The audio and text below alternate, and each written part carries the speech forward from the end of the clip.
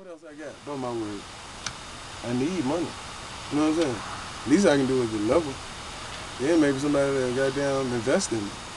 If I keep lying to motherfuckers, who gonna take a chance like that?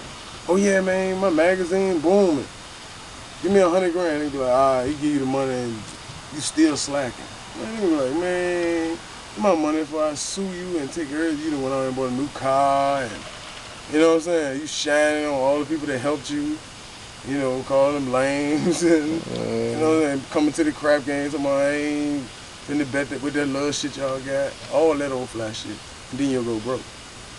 And it's a rich man artist that shit happened to him. And it was for one reason. You know why that nigga really ain't blow? Well, for several reasons.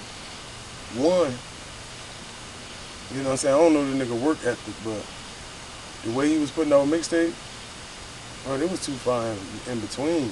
Like, you get a chance with like, man, if niggas put you in the room with like greatness like Ross and Khaled, bro, you supposed to be dropping 90 songs a day. Easily. I don't care what them bitches sound like.